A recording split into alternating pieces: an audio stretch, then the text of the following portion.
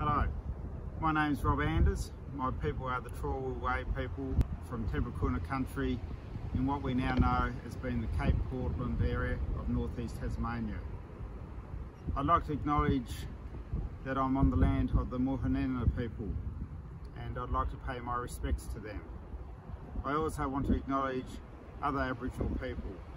I want to acknowledge their elders, those that have come before us, those that are with us, and those who are emerging.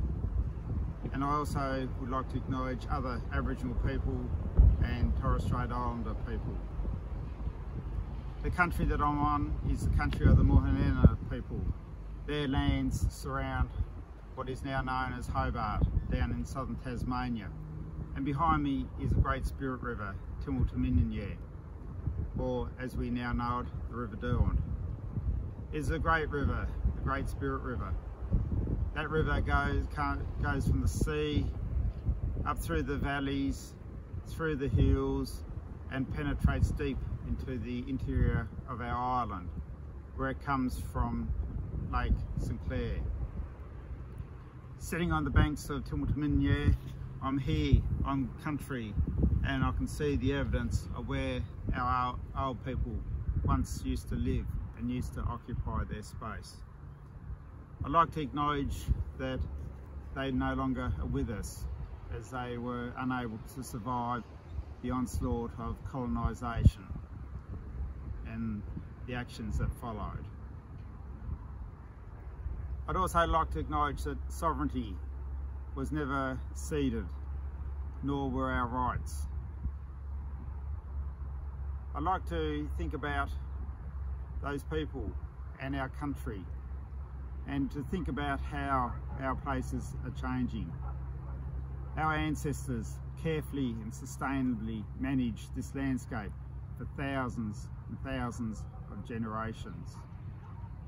It's been a short time since we've had new people on this land, and the actions that have followed have seen great change and impact.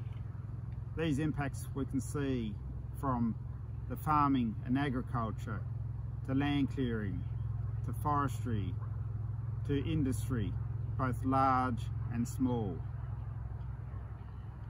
And combined, all these impacts are having an impact on climate change that we know is happening. Your conference theme, Thirst for Action, is something that is important to me, and I think about the work that you people are doing, and I think about all the good work that can come out of what you're going to be discussing and talking about. The unfortunate situation that we find ourselves in and the world at the moment has given us time to reflect, and I think it's given Mother Earth a valuable period in which to take a deep breath. Your conference theme, Thirst for Action and Water, is important. As I think about water, it's life-giving.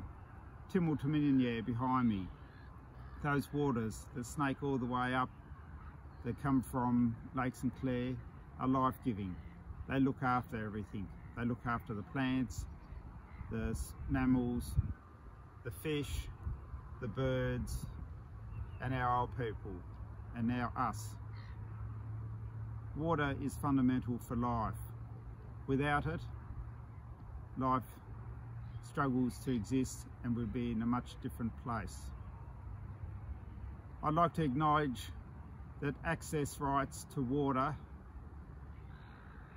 from everything is for everything, from the plants to the animals to the ecosystems that supports, and humans, us, that we all have a fundamental right to access water, and it shouldn't be controlled or dominated by a few. In closing, I'd like to wish you well for your conference.